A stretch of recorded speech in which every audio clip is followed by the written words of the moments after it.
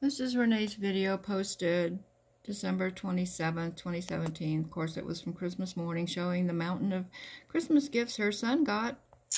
The kind-hearted generosity of her viewers who believed that she was on death's doorstep. So let's watch this. This is what happened in our house after Christmas. And look, you can see he's playing with all of it. The space kit you guys got him. He's got all that. This is a really cool toy. I want you to notice as you listen to this that she had said that she was back in her wheelchair, right? Did you notice the thumbnail on her video? It shows her wheelchair.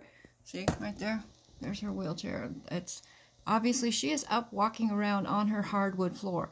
Notice, I mean, you can hear her footsteps. Clip, clop, clip, clop. She's up walking. She's not back in her chair like she said.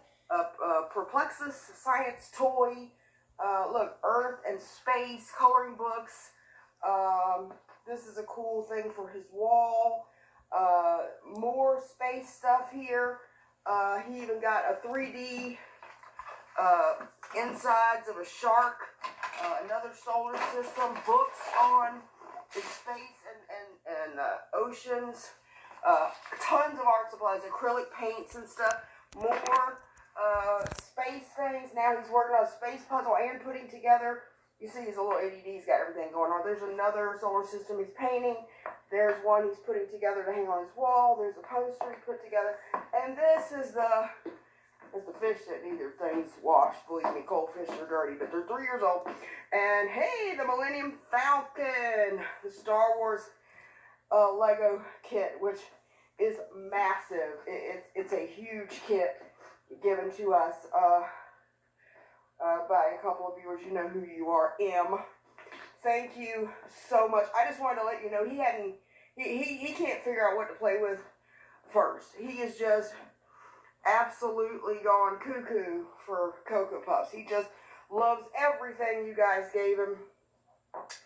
And you know, the house is messy because of it, but he's even sleeping with his... Listen to her walk around.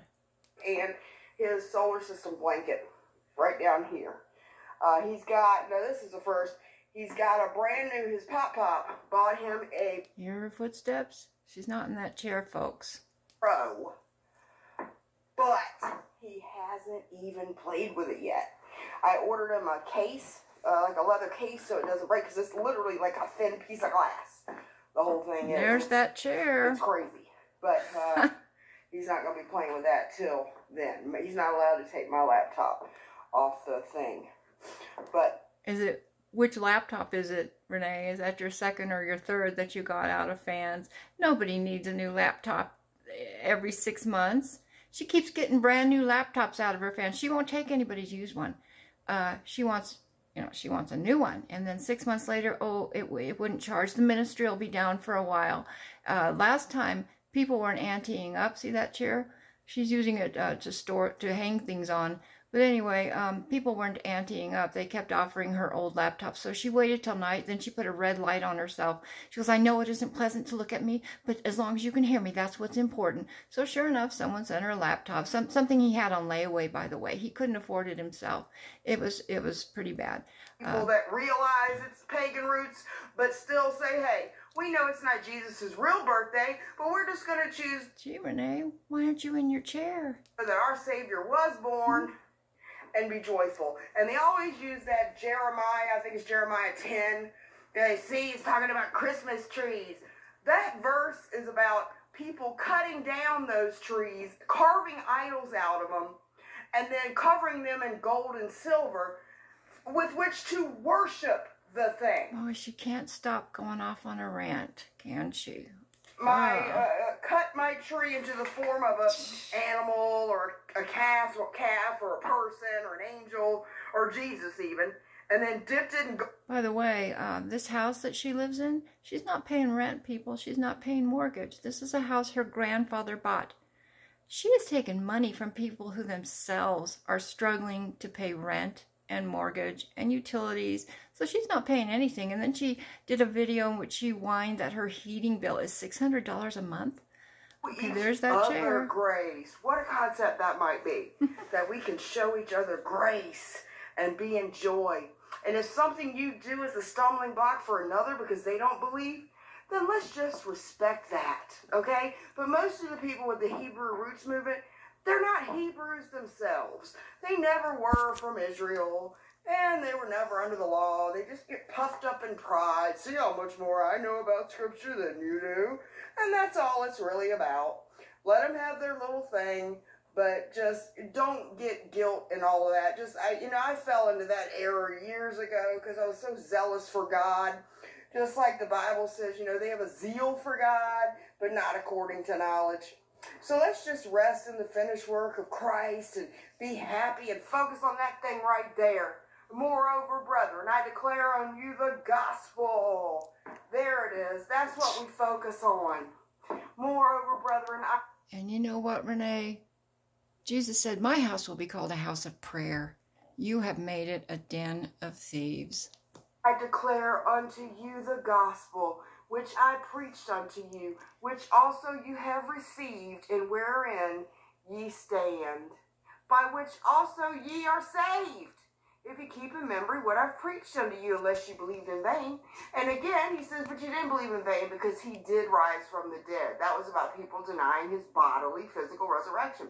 But here's the gospel. For I delivered unto you, first of all, that which I had also received. Gee, he told King Agrippa that in Acts 26:20 that men should repent and turn to God and prove their repentance by their deeds.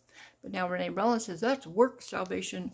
How that Christ died for our sins according to Scriptures, and that he was buried, and that he rose again the third day according to the Scriptures. 1 Corinthians 15:1-4. Now what does he say there? He says, this is the gospel, moreover, brethren, I declare to you the gospel which I preached unto you, which also you received, and wherein you stand, by which also ye are saved.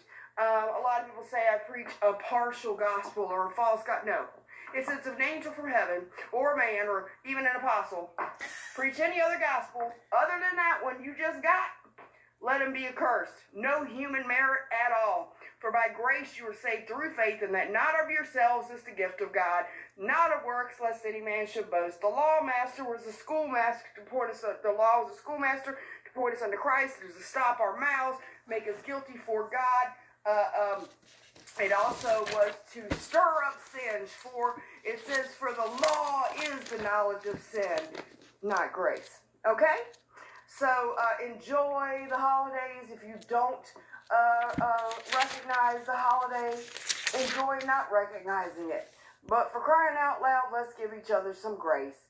And I thank all of you for being so thoughtful and loving and giving. And we should all be doing that constantly. God bless you all. Bye-bye. Send me money. I need money. So let's look to Galatians and what Paul wrote. Now the deeds. This is an answer to a question. Go away. Go away, Renee Roland. Please go away.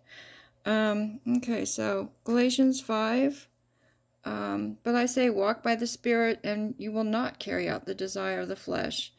But if you see, she keeps saying we're not under the law, but that's because we're led by the Spirit.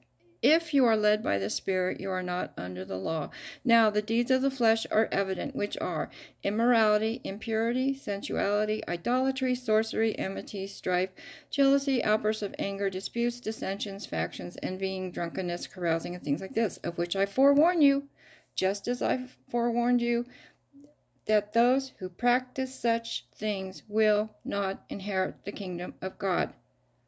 Write that on the tablet of your heart, people, that those who practice such things. Now, what she likes to do, the demon in Renee Roland likes to, she'll go through the Old Testament. She'll say, look, David committed adultery. David murdered. This saint did this. This saint did that. Say it's okay with God because these people were saved. She completely eliminates the fact that these people repented. Psalm 51, my God, which is what David, the song that David wrote after he was confronted by the prophet Nathan over his sin with killing Uriah and taking Bathsheba.